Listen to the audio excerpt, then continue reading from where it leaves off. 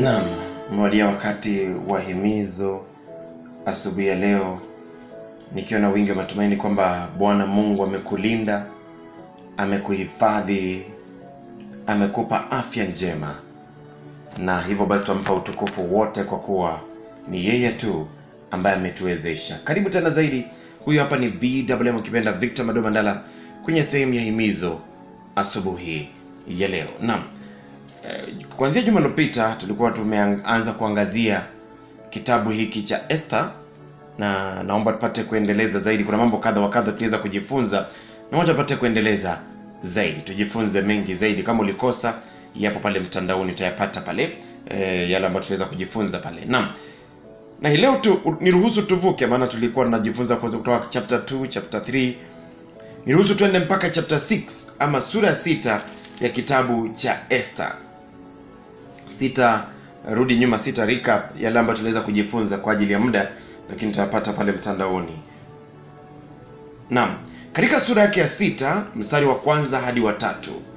Chapter 6 verse 1 up to verse 3. Biblia inasema hivi: na usiku huo mfalme hakupata usingizi, basi akaamuru kitabu cha kumbukumbu za matukio ya kila siku kiletwe, nacho kikasomwa mbele yake, na ikaonekana ilivyoandikwa jinsi Mordekai alivyong'amua njama ya kumuua mfalme iliyokuwa imefanywa na Bigdana na Tereshi, wawili baadhi ya matowashi wa mfalme waliokuwa walinzi wa vyumba vya mfalme. Mstari wa 3. Mfalme akauliza, je, tumempa Mordekai heshima au tuzo gani kwa jambo hili? Watumishi wake wakamjibu, hujafanya kitu kwa ajili yake. Hujafanya kitu kwa ajili yake. Naam, napoangalia pale, mpendwa msikilizaji, katika kifungu hiki tunapata kwamba ni wakati Mordekai, ukikumbuka kisa katika sura ya 2, wakati ambapo Mordekai aliweza kagundua njama ambayo ilikuwa imepangwa kinyume na mfalme, na akaambia Esther, na Esther akaenda akaambia mfalme, na ikachunguzwa. Of course hawakurukilia tu, ikachunguzwa, nikagundua kwamba ni kweli kile ambacho amegundua. Na ikawa kwamba baada ya kufanya hivyo, Mordekai, the best thing that happened was that aliandikwa kwa kitabu cha kumbukumbu, lakini hakutuzwa kivyovyote vile. Maana tunapomaliza sura ya 2, the last time we checked, tuligundua kwamba tulipomaliza sura ya 2, ukienda katika sura ya 3, baada ya Mordekai kutenda wema, katika sura ya 3 ni Hamani ndiye anayepewa promotion, ili hali si Amani aliyetenda wema, lakini yeye ndiye aliyepata promotion. Lakini kile Mordekai alifanyiwa ni kuandikwa kwa kitabu cha kumbukumbu. Naam, unaweza fika mahali ukaagi, kwani ukiandikwa kitabu cha kumbukumbu nitafaidikaje? Kwani nitakula kitabu cha kumbukumbu? Hapana. Itanifaidi nini mimi? Yeye ingemfaidiaje? Kwa hivyo anafika mahali inaonekana kwamba si kitu cha kumfaidi. Na mbona basi yeye ametenda wema, lakini basi halipi kwa wema? Ni maswali anajiuliza pale. Kwa nini? Why? Na napoangalia from that chapter 2 kwenda chapter 3, enda chapter 4, enda chapter 5, bado unajua huo ni muda, si siku moja, bado Mordekai hajapata malipo ya wema aliyoutenda. Mpaka Mordekai anajiuliza, nafikiria, ni mawazo yangu, yani nilitenda wema tu, nikaandikwa kwa kitabu tu, na hata mfalme hawezi nikumbuka, mfalme hawezi, haiwezekani. Kwa hivyo ilikuwa anyway, labda nilikuwa natenda tu wema na iishe hivyo. Na nazungumza na mtu ambaye kuna kitu umekifanya, umeenda umejitolea kwa kazi ya Mungu, umeenda umejitolea kwa huduma na hujaona malipo yake.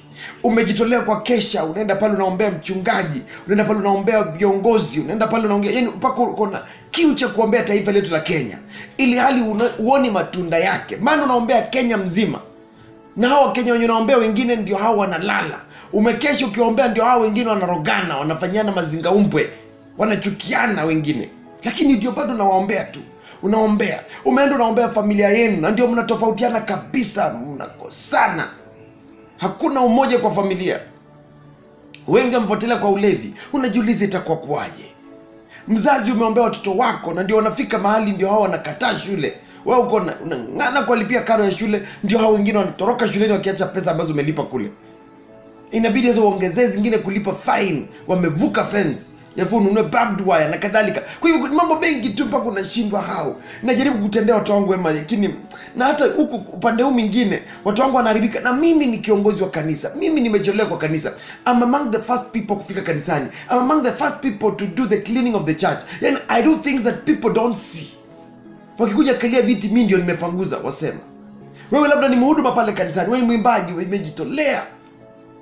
Wewe labda ni asha, wewe labda ni kiongozi, wewe labda ni mweka hazina. Unashika pesa kanisa na unasema, Mungu mradi ningali hai, hizi fedha za kanisa nitakuwa mwaminifu kwazo. Lakini malipo yake uyaoni. Pastor umejitolea, umeng'ang'ana, umechukua mpaka ukauza shamba lako ili kununua vyombo vya kanisa. Wengine wameuza magari. Usione wachungaji tu hivyo. Wengine wamesacrifice a lot of things ili kanisa lisimame, liwe imara, lakini matunda yake bado. Una hustle tu, unang'ang'ana tu. Wacha nikwambie, Mordekai nafikiria alifika mahala kama hapo. Haijaandikwa pale, lakini nafikiria ni mawazo yangu. Akashindwa, yani lienda tu hivyo. Haidhuru, wacha tuache. Kule kwetu wanasema haizuru. Wacha tuache tu. Kwa hivyo akawa basi amefika mahali ni kama anainua mikono. Kumbe hajui. Na niruhusu nikwambie, kumbe Mordekai hakujua at the appointed time. And what time is that? Wakati ambapo you are so much in need of it. Wakati ambapo umefika mahali without msaada wa Mungu hivyo, basi utafika mahali uangamie, uwawe, ufikie kikomo chako. Basi wakati huo ndio Mungu anakuja. At the appointed time. Ndiye aliweza kulipa. Yani wakati ambapo Mordekai alikuwa amepangiwa kusulubishwa, alikuwa amepangiwa kuuawa na Hamani. Kwa hivyo ameshapangiwa njama, na si yeye peke yake na watu wake. Kwa hivyo amepangiwa njama ile kubwa. Baada ya kupangiwa njama, ndiposa basi mfalme anakoseshwa usingizi. Na baada ya kukoseshwa usingizi anasema na by the way, ni kitambo ndio, lakini alifanywa nini huyo? Huyo Mordekai alifanywa nini? Maana alifanya ABCD. Na akaambia huko mfanyia kitu. Kabisa huko mfanyia kitu. Na ndiposa basi akaanza kukumbukwa. Mpendwa msikilizaji, kitu ambacho unaona ni kama Mungu amekusahau, ni kama Mungu hakutendei, ni kama maombi yako yajibu, ni kama aliyakataa. There is that appointed time. Kuna wakati ambapo itakufaa zaidi kuliko. Maana naamini kwamba kama Mordekai angetendewa mapema, haingemfaidi sana kama vile alivyotendewa kwa wakati wa Mungu huu. Na alipotendewa ikamuokolea mpaka na kifo cha watu kabila lake. Wema wake huo mmoja aliotenda, majibu yake yalimwokoa yeye pamoja na watu wa familia yake. Na of course, majibu ambayo yalikuja kwa wakati wa Mungu, kwa wakati unaofaa, wakati timilifu, at the appointed time. Nawe pia labda umengojea kwa muda mrefu. May that appointed time come unto you. Kwamba Mungu akapate kutendea, akapate kuingilia katika masuala yako, akupe majibu kwa wakati unaofaa, akukomboe, akuondoe katika dhiki ambayo unapitia, akuondoe katika mikosi ambayo umeingizwa. Kuna wengine wameingizwa kwa mikosi na mitego. Wasemekane kwamba ni washerati, wasemekane kwamba walifanya hivi na vile. Kuna mtu tu amejiweka pahali, anataka kuja aseme ujauzito huu ni wa pastor.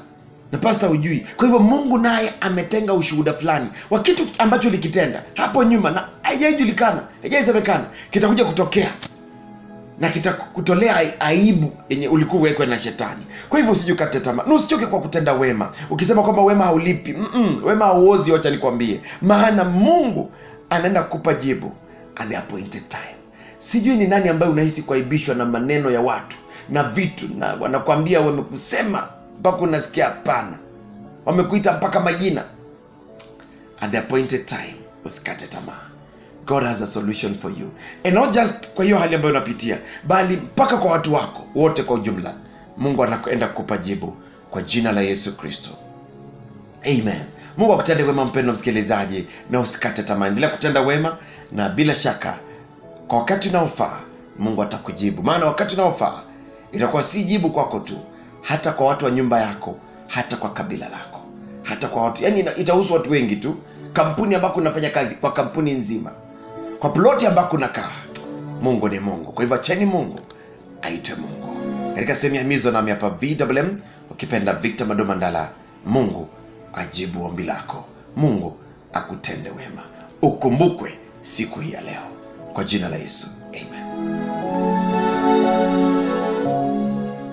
Bila shaka nashukuru sana kwako wewe ambaye umekuwa pamoja nami. Mungu akutende wema popote pale ulipo, na hakika katika yote ambayo umekuwa ukiomba kwake, Bwana akaweze kujibu. Maana ni Mungu mwaminifu, Mungu mweza wa yote, ajibu ombi lako kwa jina la Yesu Kristo. Amen. Make sure kabla uondoke hapa kwenye YouTube channel hii, make sure umesubscribe. Click tu neno subscribe kwa hapo chini. Click tu neno subscribe, ukiambia sign in na Gmail account yako.